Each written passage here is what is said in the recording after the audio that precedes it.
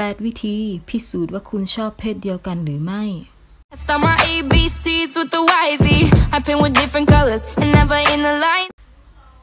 สวัสดีค่ะวันนี้ Open Your World จะมานำเสนอ 8 วิธีที่จะพิสูจน์ได้ว่าคุณชอบเพศเดียวกันหรือไม่เพราะว่าสังคมของเราทุกวันนี้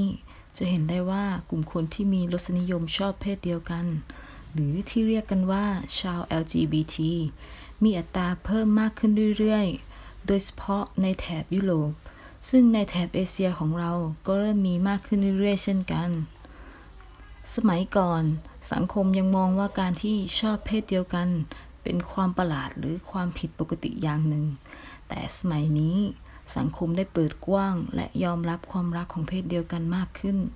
แต่ก็ยังมีหลายคนที่ยังไม่อยากจะยอมรับว่าตัวเองชอบเพศเดียวกัน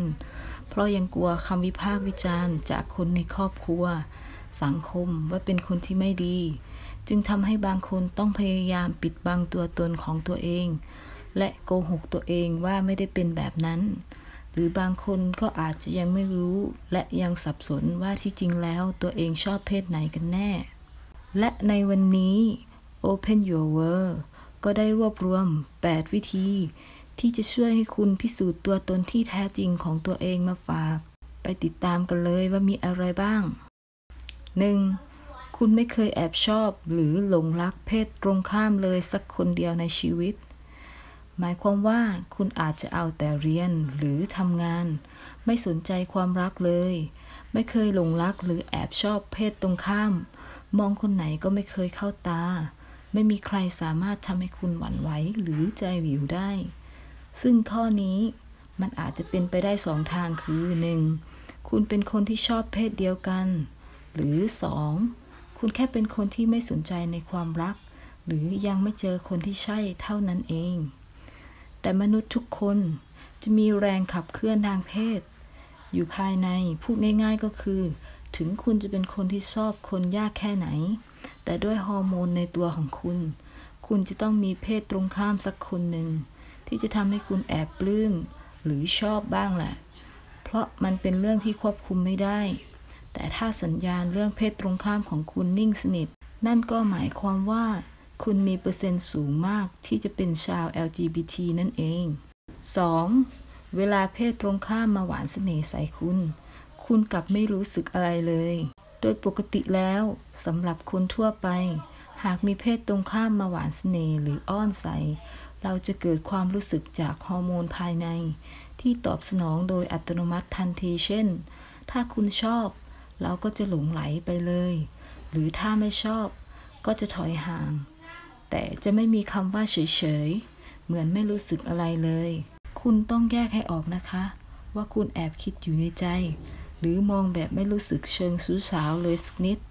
เพราะถ้าฮอร์โมนของคุณไม่กระตุ้นเลยคุณก็มีแนวโน้มสูงที่จะชอบเพศเดียวกันค่ะ 3. คุณเคยมีความรู้สึกสนใจหรือหวั่นไหวกับเพศเดียวกันลองทบทวนตัวคุณเองว่า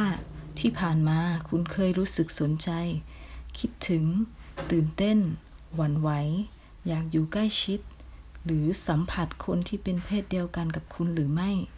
เช่นคุณอาจจะเคยหวั่นไหวกับเพื่อนสนิทคนใกล้ตัว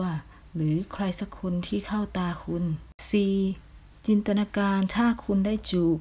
หรือมีเซ็กส์กับเพศเดียวกันกับคุณข้อนี้ให้คุณลองจินตนาการดูว่าถ้าตัวเองได้จูบหรือมีเซ็กส์กับเพศเดียวกันกับคุณที่หน้าตาดีหรือคนนั้นเป็นแบบที่คุณชอบ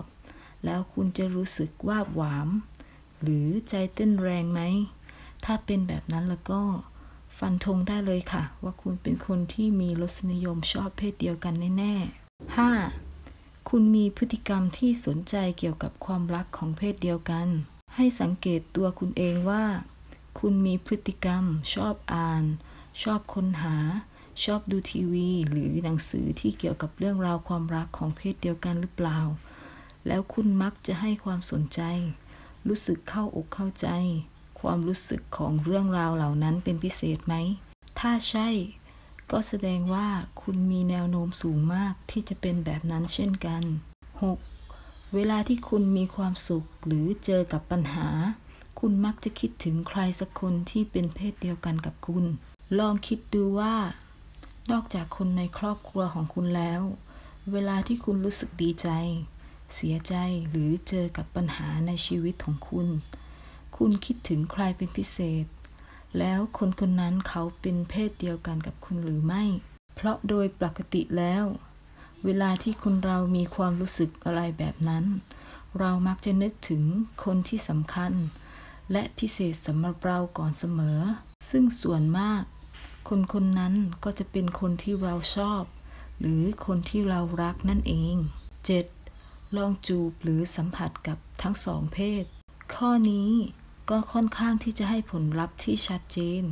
เพราะถ้าคุณได้ลองจูบหรือสัมผัสกับเพศเดียวกันแล้วคุณรู้สึกเฉยๆหรือไม่ชอบเลยก็แสดงว่าคุณไม่ใช่แต่ถ้าคุณรู้สึกดีและตื่นเต้นกับมันนั่นก็แปลว่าคุณมีรสนิยมชอบเพศเดียวกันค่ะ 8. ลองคบกับทั้งสองเพศก็มาถึงวิธีสุดท้ายที่จะทำให้คุณรู้ตัวเองว่าคุณเป็นชาว LGBT หรือเปล่าซึ่งวิธีนี้เป็นวิธีที่ชัดเจนที่สุดนั่นก็คือ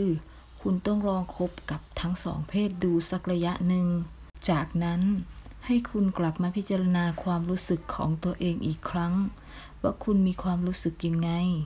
คุณมีความสุขรู้สึกดีหรือชอบเพศไหนกันแน่เพราะคุณอาจจะเป็นคนที่มีรสนิยมชอบเพศเดียวกันที่ชอบทั้งชายและหญิงหรือชอบแค่เพศเดียวกันกับคุณจาก8วิธีที่ Open Your World นำมาฝากในวันนี้มันสามารถพิสูจน์ได้แน่นอนว่าจริงๆแล้วคุณเป็นคนที่มีรสนิยมชอบเพศเดียวกันหรือไม่แต่ที่สำคัญไปกว่านั้นคุณก็ต้องเปิดใจจริงใจและไม่โกหกใจตัวเองเพราะไม่มีใครรู้ตัวเราได้ดีเท่าตัวของเราเองคุณอาจจะปิดบังหรือโกหกคนอื่นได้แต่คุณไม่สามารถที่จะโกหกใจของตัวเองได้ค่ะยังไง Open Your World ก็ขอให้คุณค้นพบตัวตนที่แท้จริงของตัวเองให้เจอเร็วๆนะคะคุณจึงไม่ต้องเสียเวลาอยู่กับสิ่งที่คุณไม่ได้ชอบหรือไม่ได้รักแล้วเอาเวลาที่เหลืออยู่ทั้งหมดของคุณไปตามหารักแท้ค้นหาความสุขที่แท้จริงและรูปแบบชีวิตที่คุณต้องการจริงๆกันดีกว่าค่ะอย่าลืมกด Subscribe และกดกระดิ่งช่องของนาด้วยนะคะเดี๋ยวนาจะมีวิดีโอดีๆมาฝากเป็นประจำค่ะ